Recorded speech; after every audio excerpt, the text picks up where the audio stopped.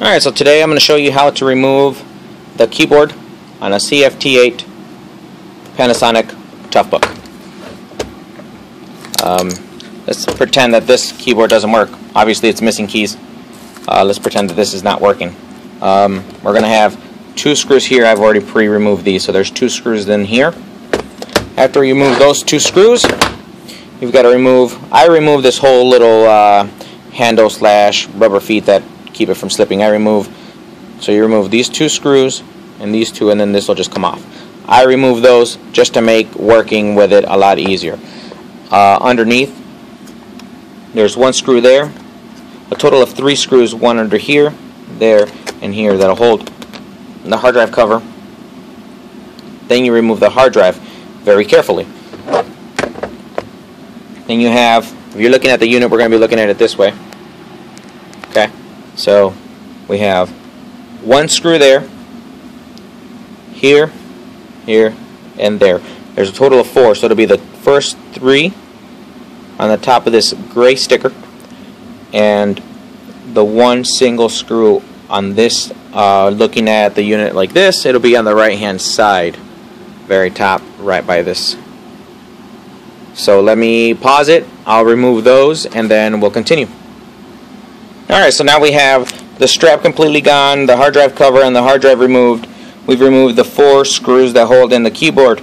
Now we have to remove these little cool clips that hold in the keyboard. So we have to remove the films. Okay, so I would recommend, this is what I do. I take a razor blade, very gently, just lift up the corner, remove it, set it down. As you can see, I've already removed these before, so they go a lot easier. Remove those and set it aside. Sometimes the little double-sided tape that holds these likes to stay on here. So you could just put double-sided tape on the whole thing and then plop it on. To remove these, you could use a plastic pry tool. Place the pointy end, and my battery's about to die, so let's see. Lift it up and slide it out. Lift up and slide out. Put it in the hole, lift up and slide out and slide out. And then just tip it over.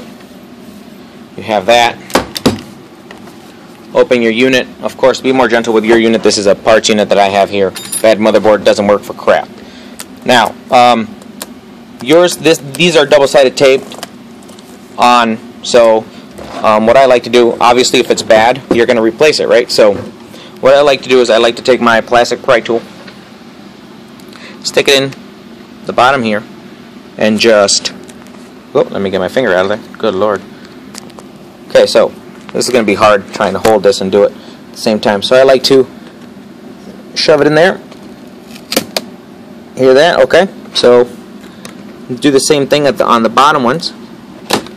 Okay, once you have that, then you can come up here,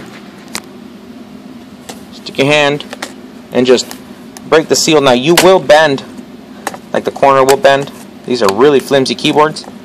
So then we expose this tape here. Okay, this is, you can kind of see the color difference. That's where it's not sticking to any metal. I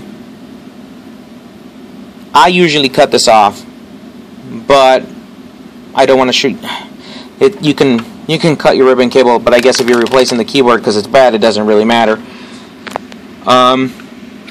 So how I do it is I just follow as close as possible to the metal and just cut this out. Okay, then I use my razor blade to pry this up. Now here's the real tricky part, because this is actually, it goes in and under the ribbon cable, so you have to kind of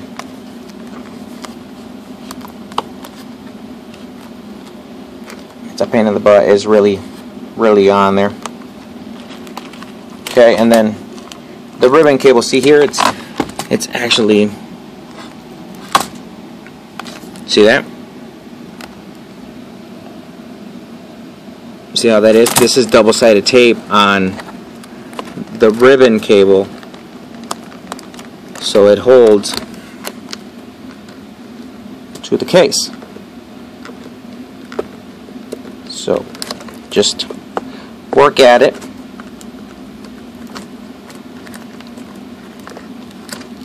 Peel it off. Okay, and then you'll be able to get back here and actually remove it from the ribbon cable, which again, if you're replacing this, is because it's bad, so it doesn't matter.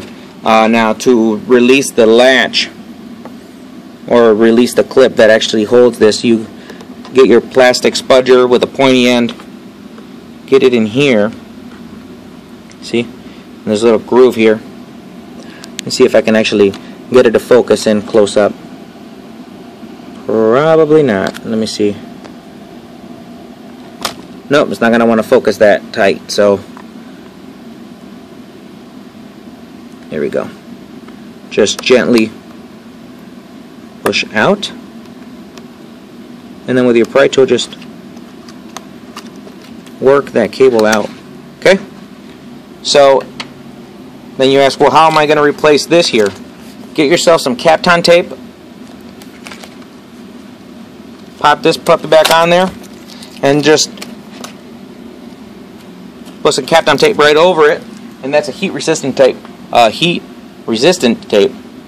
To put this on here is a little bit harder to do, obviously one-handed. So you kind of just wiggle it in there like that. Take your pry tool and you shove it in so that it's nice and tight, and while you're holding it, you can,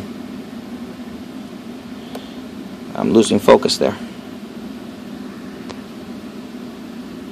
Okay. Once you get it nice and tight, then you flip over to the flat end of your spudger or your pry tool and you just push it in. Then you insert your new keyboard, making sure that these little tabs, the little tabs go into their corresponding slots. There's 3 of them. There's one on each end and one in the middle.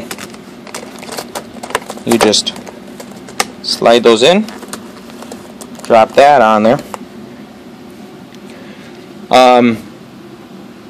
The next step you're going to have to do is you're going to have to actually stick your hand in here, pushing. I don't know if you can tell, but see how that moves in towards me? You want to hold that, you want to push the keyboard flat as possible so that you can get this clip back on there. Because if you try to put it on now, it's not gonna, this is too far apart, away from the case. So